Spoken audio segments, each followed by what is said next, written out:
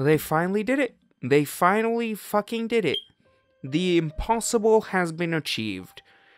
There is an anime out there that is almost fully CGI graphics, and it's good. It's all good. It's not the case of it having an interesting story and subpar visuals, but it has an interesting, good story and visuals that can be considered good, if not great, in certain scenes. Okay, it's actually happened, people. I mean, the standard to beat before was Kado the right answer, and while it had an interesting start, that thing crashed and burned so hard with, like, mid-season reveal that one of the characters was an alien all along, and then it jumping the shark so fucking hard it achieved interstellar travel. But yeah, it's finally been done. Someone's made a good, almost fully CGI anime, and the name of that anime is Land of the Lustrous, so let's talk about that for a bit. So Land of the Lustrous is an anime that came out a little bit into, I want to say, not quite halfway into 2017, and I remember watching the first episode and thinking, yeah, this isn't for me. This seems to be just a cutesy anime, cutesy slice-of-life anime with some minor action, beats, and I dropped it. But then I got a tweet from one of my favorite artists of Monster Girl variety on Twitter saying that she loved the show and she basically was a big fan, and I thought to myself, oh, okay, because I cannot, enjoy things by myself, I need to be first validated by people I look up to. I decided to check out the show again, and I don't know if I think I was on drugs, or I was just sleep deprived when I first, watched the show that first time, because holy shit, on looking at it on the second time, I was blown away by the first episode. Like, I don't know what happened, because it can't be the sleep deprivation thing, because for years now that's just been my default state of existence, and as for the drug things, I have asthma, so if I try to smoke, like, a leaf of bath salts or whatever the fuck the drug of choice is nowadays, I will most certainly just literally die right then and there. But be that as it may, I ended up watching it again, and I binged the whole thing. I downloaded it to my phone and watched it again. This show is fucking great. I kind of wish I had watched it in 2017, so, I could, cry out and say, this is one of the best anime of that year, and considering the fact that I was going against My Hero Aka and Made in Abyss, that's fucking saying something. Especially since the fact that this is a almost fully CGI anime, as I said before, and the bar to beat there is Kado the right answer. In fact, I'm pretty sure when it comes to fully CGI things, it was Kado the right answer, and Berserk, which, yeah, not very high bars to meet, but oh god, I hit the microphone. Fuck. That's how excited I am about this show. Also, I'm a bit sleep deprived right now, so yeah, my brain's just going all over the place, but let's concentrate. Land of the Lustrous is this show taking place in what appears to be a world which it's described early on that once upon a time, suddenly 6 moons appeared and, most of all living things fled to the water, and over time in this barren land, a new race of beings, came to be, the titular Lustrous of the show. These beings, which number somewhere in the realm of 28, I believe it's said in the series, are these sentient gemstone people. They're not really... They don't have a gender. One of the first things that I noticed in this show is that everyone is referred to by non-gender or specific pronouns. They're referred to as they or their or... just like that. These are sentient, gemstones, so they don't need a gender. But there are these 28 or so sentient gemstones, and they all live in this compound being mentored and cared for by this person that is simply referred to as Sensei, which he himself does not appear to be one of these said gemstones, but instead appears to be almost a human, But this turns out that this is probably not the case, because as we later learned, as sentient gemstone people, they are immortal. Like, the main character, the youngest of all of these, Lustrous, is this girl named Phospholite, I believe is how her name is pronounced, and she is 300 years old, and the oldest of them is, if I'm not mistaken, somewhere around 3,000 years old, so obviously, this sensei character can't be a human. Though in the show's defense, he does appear to have some form of magic ability, so this might have increased his longevity beyond the traditional human lifespan. So in the first episode, we are introduced to Phospholite, our main character, who is found by two of her older sisters who are on the lookout for Lunarians, the main antagonist of this series. And can I just say, I love the design of the Lunarians.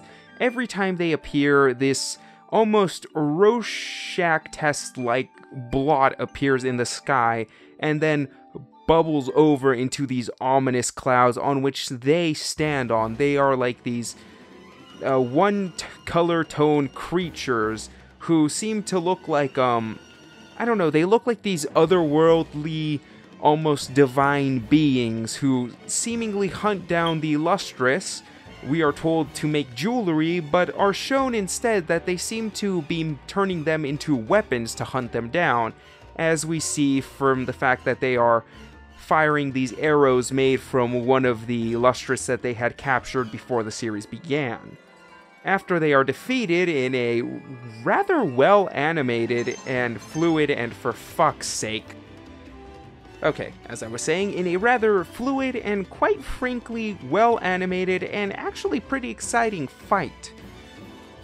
We are then learn a bit more about our main character, how she is a bit flaky and a bit the basic anime protagonist who has no seemingly discernible talents at first glance and is basically the butt monkey and seen as the weakest of all of the characters in the show, to the point where the sensei getting mad and yelling is enough to cause her to basically crumble to literal pieces. It is there where we are given a bit more information about these creatures known as the Lustrous. Since they are made out of gemstones, they are in fact pretty much immortal, to the fact where one of them is pointed out to be 3,000 years old.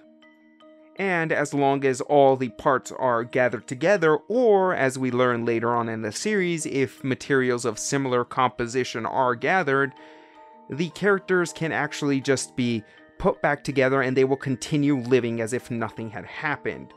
But this does not mean that there is no stakes nor any danger to the characters. If these parts are lost forever or rendered in some way unfixable, then they will lose the memories associated with that part. As it turns out, since the characters are made completely out of crystal and they have no internal organs or such, every single part of their body is responsible for holding their memories. So if, say, a character gets a leg cut off or rendered completely useless, as we will see as possible in this first episode, then once that part is removed, they will lose any memory stored in those parts, which becomes a quite frankly bit of a central plot point and sort of theme in the show later on. But as I say, after the main character, who is nicknamed Phos, is put back together, she is called into the sensei's room where he tells her that he finally has a job for her. Because she was so weak and she had no aptitude for any of the other jobs, he has decided that she is to compile an encyclopedia of all past and present knowledge, of which the character Phos, who loves in life, seem to be lazing about and doing nothing, and dreaming about how much of a great warrior she could be if she was given a chance, is something that she most definitively wants nothing to do with. So she just lazes around the whole episode until she is directed to ask a character, Cinnabar, about what she might have seen on her night patrols. See, Cinnabar is this rather interesting character, which we are introduced to. She is the only of the Lustrous who ever patrols at night because Lunarians have never appeared there. At first it's thought perhaps that it is because Lunarians never appear at night, but then it turns out it might be because the only one of the Lustrous who is ever out is Cinnabar herself. You see, Cinnabar is blessed with, well, I wouldn't say blessed, it's more she is cursed with power. What I mean to say is that Cinnabar is the single of the weakest, structural-wise, of the character, as in her actual crystalline structure. She is the easiest to shatter, but to offset this, she has the ability to generate this seemingly amazingly potent poison. The problem with this, though, is that she cannot turn off this power, and seeing as this poison seems to render the land and life around her sterile for decades on end, and if a fellow member of the Lustrous touches this poison, it'll actually render any crystal that comes in contact with it inert and useless, meaning that they'll have to scrape it and chip it off, which becomes rather horrifying when you realize that not only are they simply chipping off a few layers of skin, but they are literally removing memories that can never be gained back afterwards. So as a result, she has sort of been exiled out of the compound and out of living daily life, and being unable to do anything except patrol at night. It's the first clue to the viewers that not everything is as it seems in this world, and it's not just gonna be this plucky, almost magical girl style Monster of the Week show. She is a character that is, quite frankly, at odds with the almost carefree nature of all of these Lustrous, and it's just, from what seemed like it was going to be, as I said earlier, a slice of life Monster of the Week sort of show, this character immediately catches the interest and just lets the Imagine run wild with how out of left field she is. I also feel like she is a bit of a hint of things to come. As the series goes on, it gets noticeably darker and more grim. Not to the point of, say, Maid of Abyss, and while there is a sort of wham episode where shit gets real, it doesn't go into the depression, grimness spiral of post-episode 3 Madoka. There is a change and a grimness that becomes more and more apparent as the show goes on, but it still has its points of levity and humor that amused me into smiling openly while the show went on. Another thing this show does great narratively is the change in Phos herself. She goes from this plucky, good-for-nothing, naive, go-getter anime protagonist and becomes a more world-weary and cynical as the show goes on. It also has one of the best physical transformations in a protagonist as the show goes on that I have ever seen outside of Edward Elric in Full Metal Brotherhood, and if you know what I'm talking about, Edward changes extensively during that series.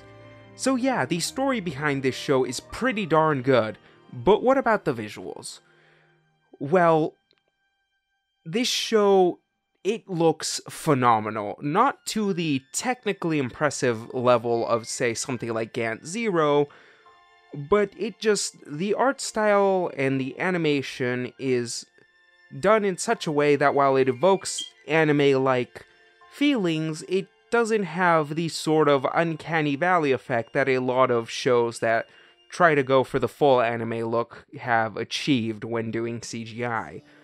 Like, there are scenes that look nothing short of beautiful and breathtaking in a way only seen in some of the best and most well-animated and funded anime out there. This show looks phenomenal when it wants to, and the few times it doesn't are the times when they switch to more traditional animation, which thankfully is few and far between and usually only last a few seconds at most. Land of the Lustrous is a phenomenal show. It's fantastic, and I wholly recommend it to anyone who's interested in something with a good mixture of action and sort of intrigue/mystery to its world.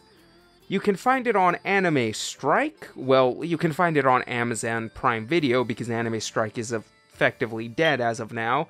So, yeah, it's behind the two the two-way paywall, but if you want to wait a bit, you'll probably be able to get it just with traditional Amazon Prime. And since Amazon isn't seemingly licensing out any anime, it's very possible that if there is a season 2, and considering this ends on one of the most obvious sequel hooks ever, I do so hope there is a season 2, you'll probably be able to find it on different platforms.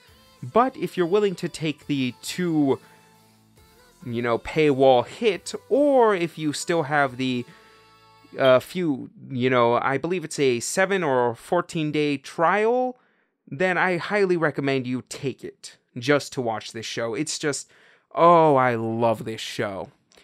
Anyways, that's been my thoughts and opinions on Land of the Lustrous. If you like this video, like it. If you disliked it, there's a button for that too. Comment, subscribe, ring the bell.